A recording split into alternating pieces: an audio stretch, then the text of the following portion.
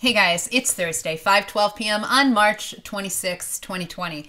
And I have come across a handful of YouTube channels that have asked what seems to be a pretty good question.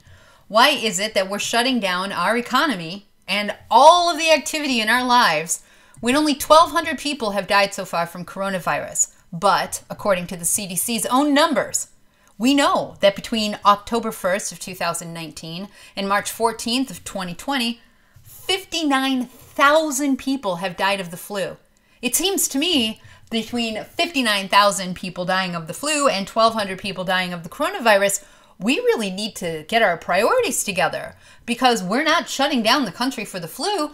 We're shutting down our country for the coronavirus. So I started asking some smart people the question, why?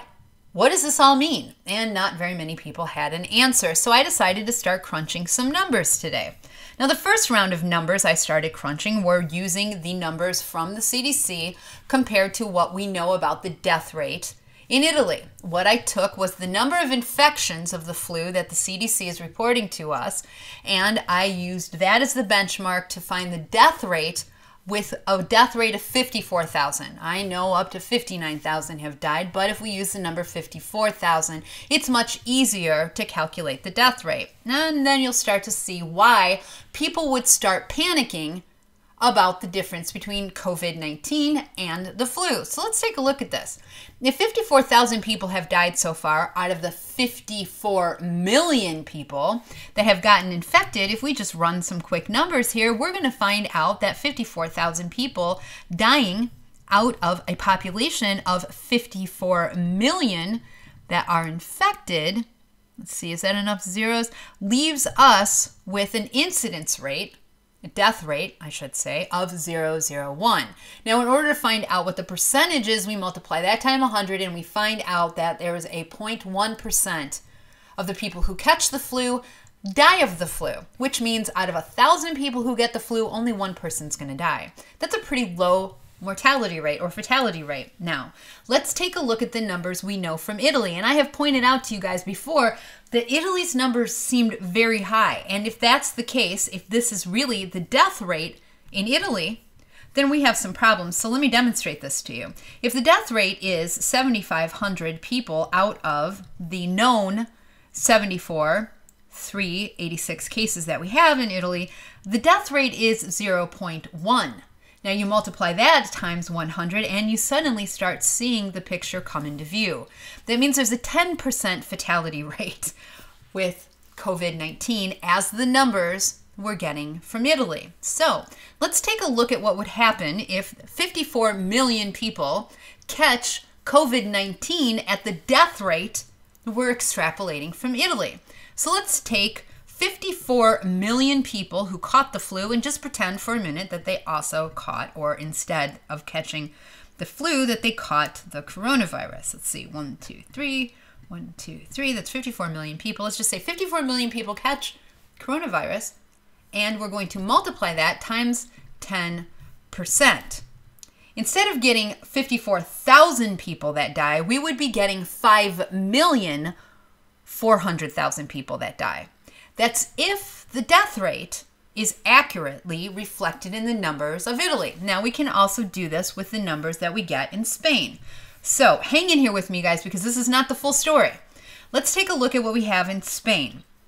In Spain, we were told today, these numbers are outrageous, but they're high. Let's look. In Spain, we were told that Spanish people, 4,300 Spanish people have died out of a population that we know of as 57,786.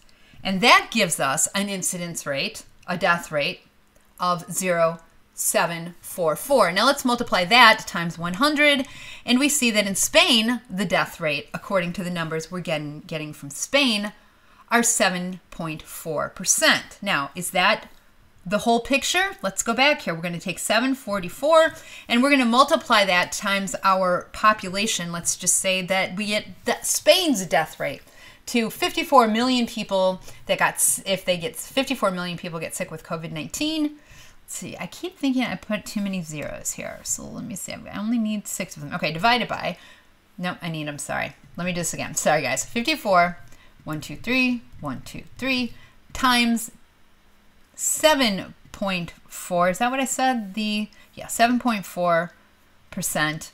You're still going to see 3,996,000 people sick and dying from COVID-19. So I talked to somebody about that and I'm like, well, no wonder everybody's freaking out. Look at the numbers. And that person said, oh, no. In Truth by Grace, you can't calculate those numbers that way because what we know about what we're getting from Italy and from Spain are numbers that are calculated at the hospital. And this, you guys, is super duper important. The numbers we're getting from Italy and Spain are those numbers of the people who are going to the hospital that are very sick. And guess what we have? We have from the CDC the number of hospitalizations. So here, finally, after running through these numbers all day long, I have finally been able to calculate apples to apples. We know that according to the CDC, 710,000 people showed up at the hospital with the flu. And of those 710,000 people who showed up at the hospital with the flu, 59,000 of them died, which means the death rate is 8.3%. 8.3%? That's right smack dab in the middle between what the death rate is in Italy at 10% and the death rate is in Spain. This is the incidence of people who are dying after they get to the hospital. And that's all we can calculate because you know what, guys? Italy hasn't done broad spectrum calculations or testing. All they know are the people who show up at the hospital who can't breathe. And those are the numbers of people that are dying. 7,500 people who show up at the hospital out of the 74,000 that they've tested at the hospital have died. So this brings us right back to the equation. Why is it that we are closing down our economy for a death rate that is halfway between what Spain is experiencing and Italy is experiencing that we experience for the common flu? So I thought I'd share those numbers with you. Hopefully that made sense. Hopefully you guys will know what I'm talking about here because I'm not trying to make this more complicated, but depending on how you crunch these numbers, this really matters or this really doesn't. It's not fair to compare 1,200 people who died here to the 59,000. That's not fair. What you have to compare is the rate. Now, if the numbers from Italy and Spain are accurately reported of the people who've showed up to be hospitalized, and for example, in Italy now it's up to 8,200 people out of 8,000. That's actually even higher than 10%. It's a little bit higher than 10%. In Spain, I just calculated that's, roughly 7-8%. These numbers aren't that outrageous. It just depends on how many people we have that are sick in this country. So don't panic, you guys.